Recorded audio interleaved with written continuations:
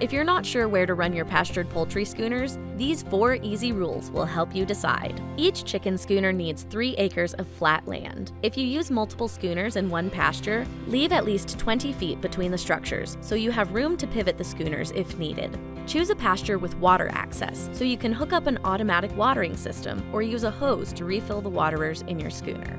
Consider your climate. If heavy rainfall is expected in the next month, choose land at higher elevation to prevent flooding in your schooners. Choose a pasture that needs improvement. Just one pass of a chicken schooner creates a big impact on the soil.